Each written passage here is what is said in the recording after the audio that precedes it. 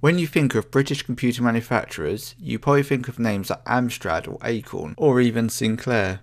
However, in 1965, a company was formed called Applied Computer Techniques, later changing their name to Apricot Computers. They had success in the business sector before moving into the home. They were then acquired by Mitsubishi Electric as a way into the home computer market. What set Apricot Computers apart from other IBM compatibles in the 80s and 90s was their original equipment design goal. With the exception of the integrated circuit and some add-on boards, all parts of Apricot machines were manufactured in-house. This allowed Apricot to make very reliable computers which were often very advanced for their time. Apricot released the first all-in-one with a 3.5-inch floppy drive even before Apple. They were shipping computer systems with USB ports within months of the USB standard being launched. In fact, even before Windows 95, OSR2 or Windows 98 SE were even released. 98 wasn't released until June 98, 2 years after USB. Apricot were also the first to market the 486 line of processors. They were always very quick to jump on new technology and innovations. Unfortunately, this also meant Apricot found themselves locked into some tech that would not get much market traction, and they would ultimately struggle to compete against likes of Packard Bell and Dell computers who would undercut the cost of the home computer. In 2001, Mitsubishi gave up on Apricot and they offloaded final end-of-life support to Open Systems Engineering. It's a shame that no one really talks about Apricot computers anymore, as overall their machines were very reliable and very secure, and for me they would always hold a special place in my heart because it was an Apricot MS540 which introduced me to PCs, and that was in the mid-90s, and that's the computer which we're going to be looking at today, is the MS540. Based on the same chassis as the Zen computer and other MS series computers. I unfortunately hit a snag straight away, and that was because the computer has a fingerprint password on there. The seller on eBay did state there'd be a password on boot up, but I kind of naively assumed that a BIOS reset would resolve this. Unfortunately, that did not. BIOS reset didn't help. I tried removing the CMOS battery, etc., resetting the BIOS, nothing would help. I did a lot of research online to try and work out how to get around this problem, and the company which previously unlocked passwords, Open Systems Engineering, as previously mentioned, they now no longer exist, but thankfully with the help of many people online I was able to find out that there's a bug in the BIOS, which means if you write protect the BIOS you are able to get around this password. So now the password's off the machine, where you can boot into Windows 95, and this is the first time it's booted up, probably since the early noughties when the seller first sold this machine to the seller who would then sell it on to me. I guess he probably lost his password, so yeah, it's definitely a bit of a time machine, this one. So what we can do is restore this machine back. So we'll just have a quick look at the box that the machine came in. So it came boxed, fair few of the accessories, but the one we got here, I do apologise for the shaky camera, has 120 MHz Intel Pentium processor. We'll be upgrading that to 166 MHz during this video. Sound Blaster audio, which is actually really good in terms of compatibility. I've never had any issues with it before. An ATI onboard graphics chipset of 2 meg of RAM, not upgradable beyond 2 meg, but we will be putting in a additional graphics card into this machine, and also an additional sound card as well, but we'll come to that shortly. And there's 16 megabytes of system RAM on here as well. So the specs of this machine came in ranged from 120 megahertz Intel Pentium up to 200 megahertz.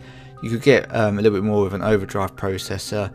Came with either 8 or 16 meg of RAM. The one we got here is 16 meg of RAM, and they all came with the ATI Rage graphics chipset as well. The machine here, just taking it out of the box, put it on the on a towel on my table, just so I don't scratch the table, and it's in fairly good condition. I mean, you know, this has been in someone's loft, I'm guessing, so it is very mucky, very dusty, but there's no scratches or dents, which is really good to see on a computer which, you know, is what, 14 years old, 13, 14 years old. On the back here, as you can see, there's a fair bit of grease, grime and dirt, but no scratches that I can see, no dents, cracks, nothing at all like that. So that's really impressive. I'm really pleased with the quality of this machine. We will of course give it a nice clean shortly, but I'm happy with it. I think, you know, considering it was online very cheap, presumably because of that password, I'm over the moon. Now that the password's off, we can get this tidied up, starting with the inside of the machine, which, as you can see, it is very dusty, to say the least. Again, considering how old the machine is, and I'm guessing it's never been cleaned, it's not terrible, but we definitely need to give this a nice wipe down and clean, because it is covered in dust, and especially towards the front of the machine. But yeah, no, it looks like in good nick with the original parts, as we can see by this Mitsubishi Electric floppy drive from May 1996. I'm going to put in here this ATI Rage graphics card, PCI card 16 meg of RAM. This is also a TV card, as a TV card was an option at the time. And here's a Creative Labs Sound Blaster 16 sound card, which will give us true OPL free support. It's got OPL on board, which is make it an excellent card to upgrade the onboard sound. Right, so let's speed the video along as I take the computer apart to give it a good clean.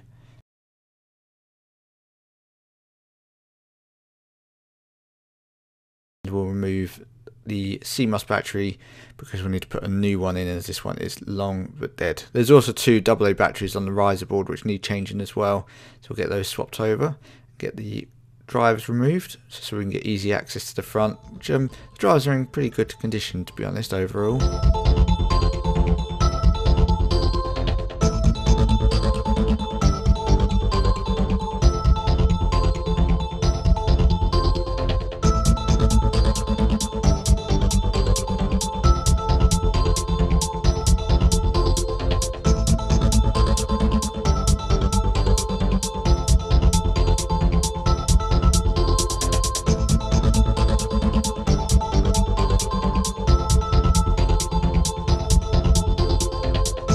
Here's one of the AA batteries from the riser board, which actually expired in May 2001.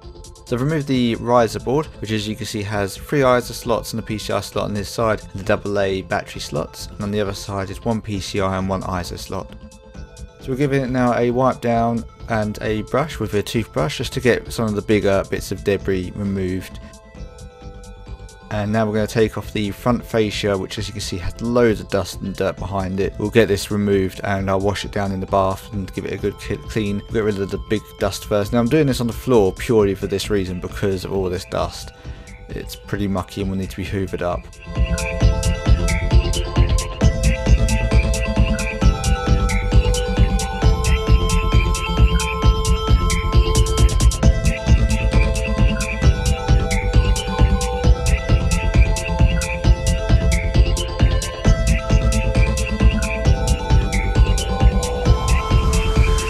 Okay, so I've got the front fascia cleaned up, put it in the sink and washed it down. As you can see, it's a lot better now than it was, no dirt or grime. It actually looks like new, to be honest, really nice and clean, no dirt anywhere, and I'll leave it to dry properly. Okay, the next thing we're going to do is use some contact cleaner and just spray that on the board. That will get rid of a lot of grease, a lot of dust and debris, and it also deoxidizes contacts as well, so we'll give the board a nice spray.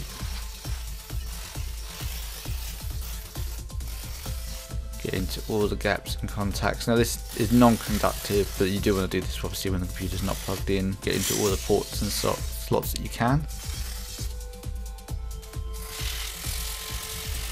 And now we'll go back over with the brush, make sure we get into all the ports and slots. And this just allows any debris that's been lifted by the contact cleaner just to be brushed aside. And as you can see, it's making quite a bit of a nice difference. Give it a good go over again, just a second time over after giving it a brush down. And making sure to be very thorough as well.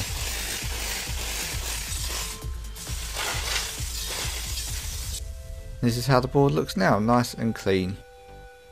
So we'll do the same with the riser board. So we've got the new batteries in there, so just give us now a good spray.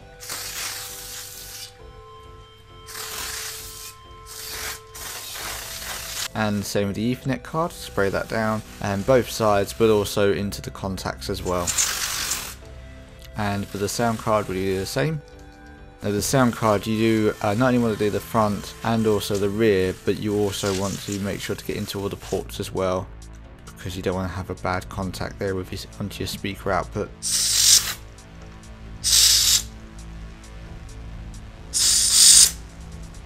Nice and clean, as you can see, a nice shiny sound card. Will dry fairly quickly. Now we'll do the same with the graphics card, give it a spray down, trying to be nice and thorough, sure every part of it gets covered in contact cleaner.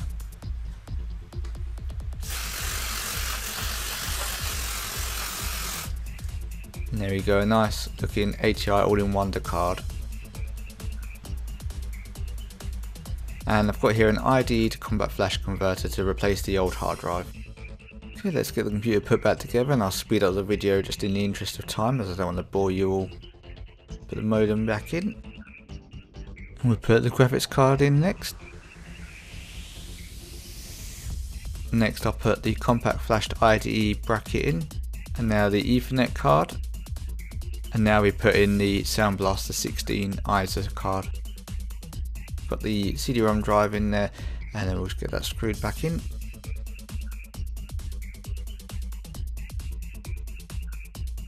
And then goes the floppy disk drive as well, which you can see is quite a tight fit at this point.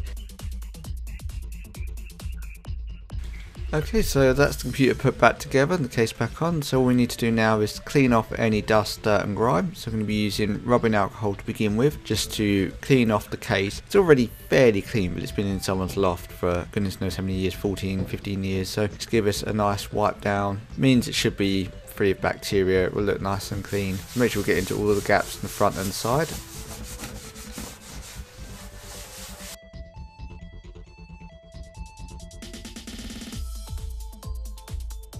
Now for the back, we're going to use contact cleaner just to go back over the add-on cards, but also the ports at the bottom as well. Make sure they're nice and clean. You don't want to use compressed air for this, because compressed air will just push dust and debris deeper inside, whereas this will degrease and also get rid of any oxidation as well.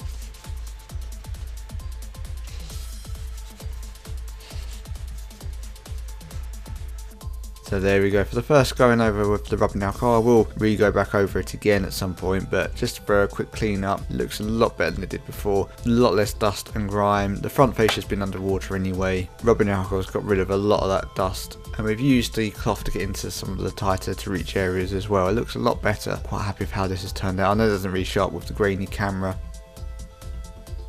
But on the back here, we can see that the ports are a lot more shiny than they were to begin with. Nice and clean. I'm a lot happier with that.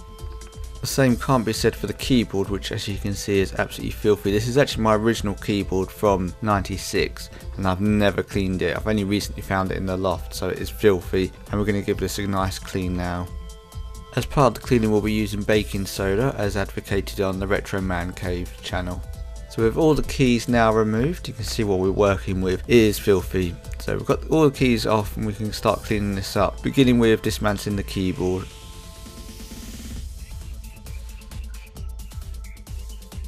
So now with the case off, I'm going to use baking soda on the case itself, just gently rub that in. Don't want to go over the top because it is an abrasive, but this will lift a lot of grime from the plastic.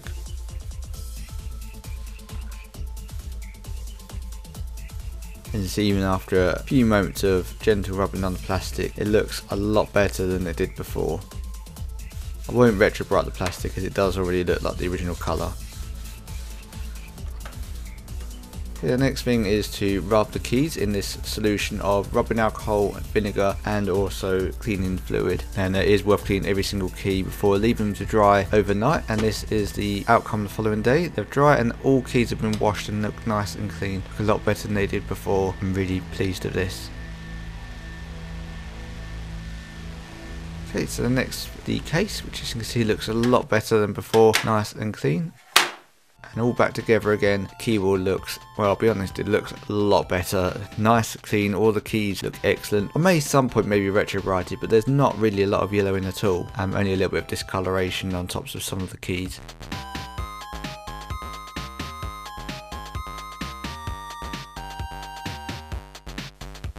I found some RAM in my drawers. I've got 64MB of RAM here, but I'm not so sure if I will put it in that computer because it only ever went up to 16MB at a factory, so I'm a bit unsure about that.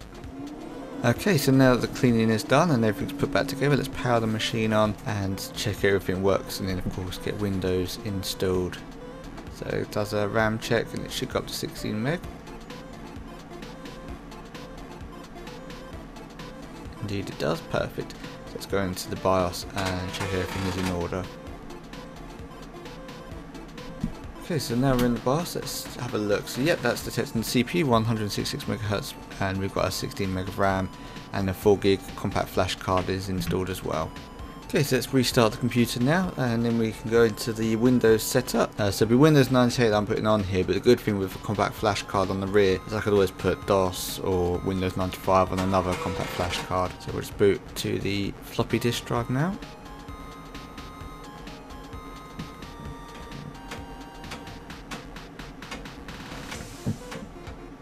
Okay, there we go, so that's booted for the Windows 98 startup menu. So I said floppy disk, I mean CD-ROM. This is a bootable CD-ROM. I do have a startup disk for Windows 95 but not 98 to hand. Wait for this to go through everything it needs to check.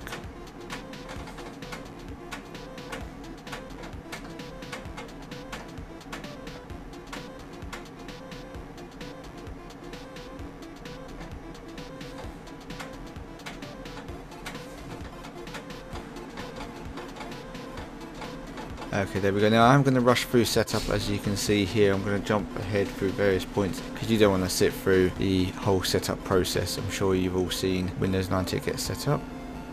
Entering my details there.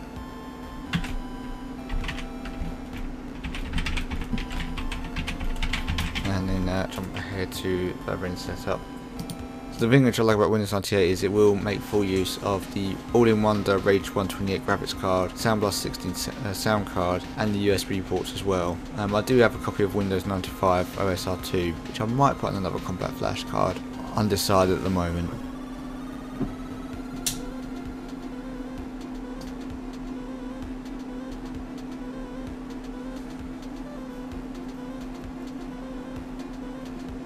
Okay, so that's Windows 98 setup now complete, and we're on the desktop, and this is a lot more responsive than the old install of the old hard drive, and everything looks to be okay other than the modem, which I'm not concerned about. It's found the Sound Blaster, it's found the USB devices on there as well. Battery Ethernet card, yep, that's found, it's perfect. And any issues with the ID controller? All looks fine. I think that's quite a good first reboot after setup. So let's get the graphics card driver now installed, and this will allow us to make full use of the 3D capabilities of the ATI all-in-one Rage 128 card. It's got 16 meg of video RAM on board, and even though it is a TV tuner as well, hence these drivers, that was actually an option for this Apricot. You could have a TV card as an optional extra at the time, which is quite advanced for 96. I do have to say, excuse the flickering on the monitor, that's purely because the camera is out of sync with the CRT. I've tried to correct it as best as I can, but which is not perfect. So we get these drivers and installed it off of the disk. So Windows 98 is generally pretty good with drivers. It seems to be finding the drivers for the Sound Blaster card without even installing that yet, which is what we'll do in a moment. Windows to settle down and check that everything is still in order.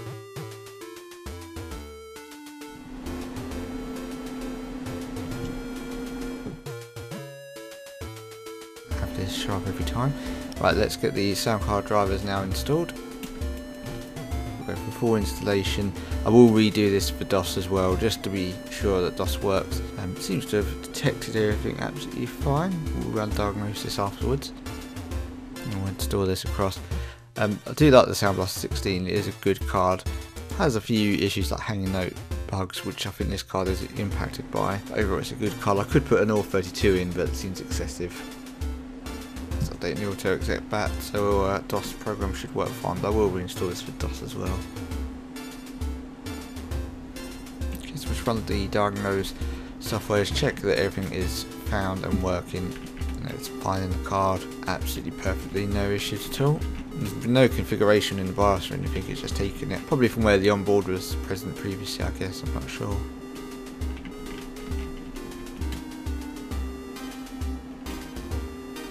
Let's test it.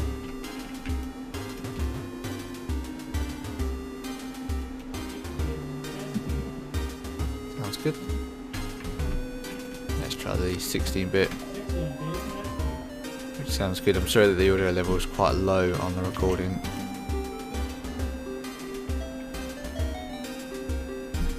And that sounds good as well. So we'll update that and then we'll move on. Okay, so after another reboot, after doing the sound card, let's make Windows a bit more personal. So Obviously you're going to have the clouds background, it's got to be done, and we'll make this 32-bit true colour as well.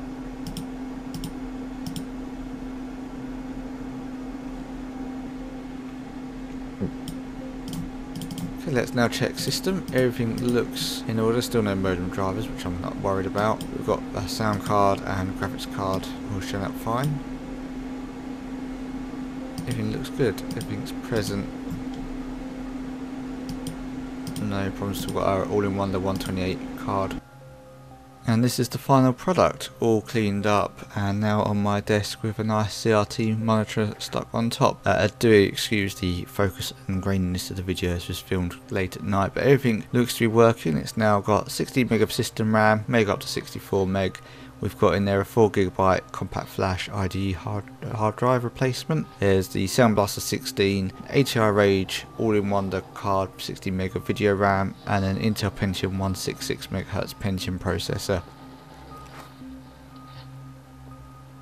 And in a moment we'll play some games using the line-in audio to really appreciate the Sound Blaster card that's in there and to end this video.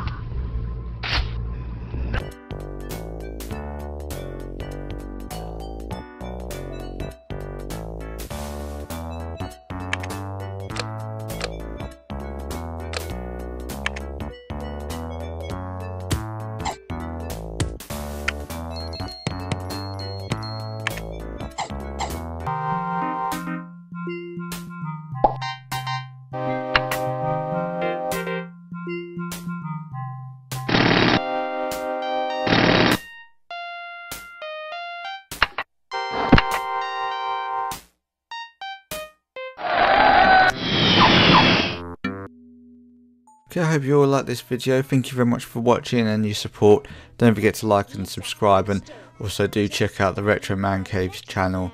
He's a really nice guy and makes some great videos. Basically, if you like my videos, you just wish that they were done a bit more professional, then his channel is definitely well worth checking out, as his videos are way better than mine. But I appreciate his help, and I appreciate you all watching my video and your support. Thank you very much. He's brought us a note.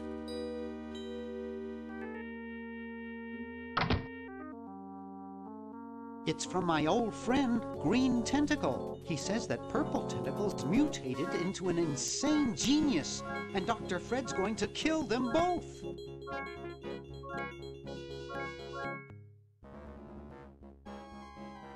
I thought I was free of Dr. Fred and those crazy Edisons forever. But now, I know that I must go back to the mansion.